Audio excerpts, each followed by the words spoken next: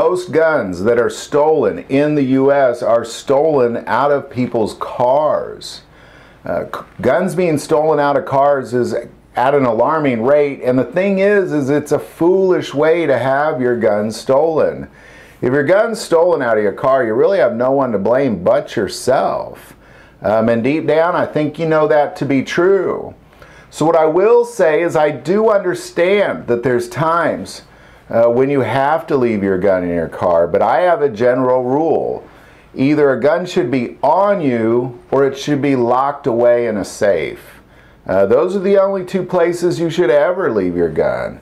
But I do understand that there's times that you have a gun on you and you have to go into a place that you can't have your gun on you, so you have to leave it in your car. So what I'll say, starting with what not to do, is don't leave it unsecured in your vehicle.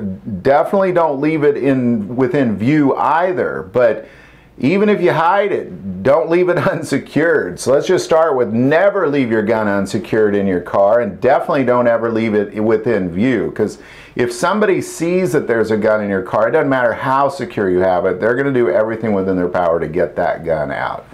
So with that being said, here's the 3 ways that I recommend that you store a gun in your car. Now I'm going to start with the one that I recommend the least, and then we'll end with the one that I recommend the most.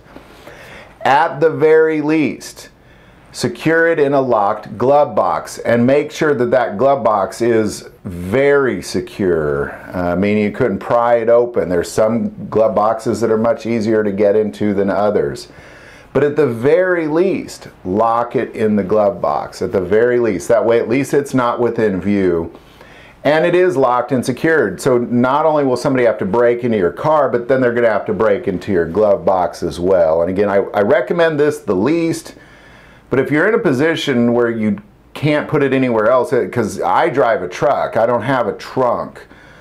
So that would be, it would have to go in there, unless I do some of these other options we're about to talk about. All right, number 2, locked away in an electronically disconnected trunk. Now what I mean by that is you have electronically disconnected all access to that trunk, meaning you can't push a button from inside the car and open it. The only way to get it open is with a physical key.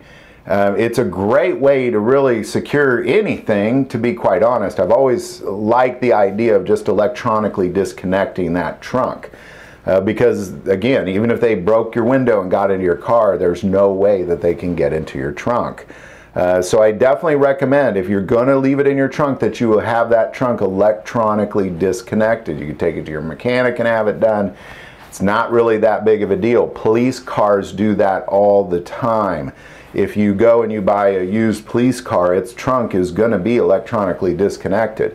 And there's a reason why they do that, because there's only one way in, and that's with the key itself. So if you're going to leave anything secured in a trunk, electronically disconnected. Otherwise, all they got to do is break your window and push a little button and they're in. And then that again is not secure at all. And then finally, number 3 is the one that I highly recommend, is have a safe bolted to steel locked away in an electronically disconnected trunk. This is by far the best way, because one, they're not going to get in your trunk, but if they do, it is then secured in a safe. Now the safe that we have in my wife's car's trunk is a MagSafe. It's a 2-gun vault. I'll put the link for that below. But there's all sorts of safes that you can purchase, but have them bolted to steel in an electronically disconnected trunk that only opens with a key. If you're doing that, I don't know how somebody's going to steal a gun from you, or, you know, I guess in the end, if somebody really wants something, they'll probably get it. But my goodness, they're going to have to work really hard, really hard, if it's locked away in an electronically disconnected trunk and it's within a safe that is bolted to steel.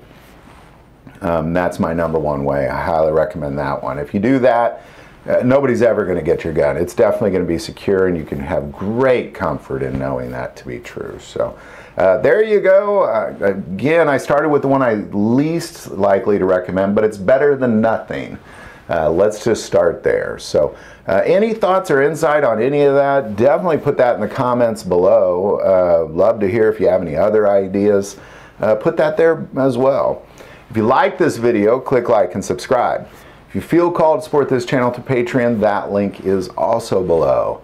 But the most important part of this channel, we take prayer requests, so please don't ever hesitate to send that in. Thank you for watching this episode of God, Family, and Guns. And as always, love God, love your family, and love guns.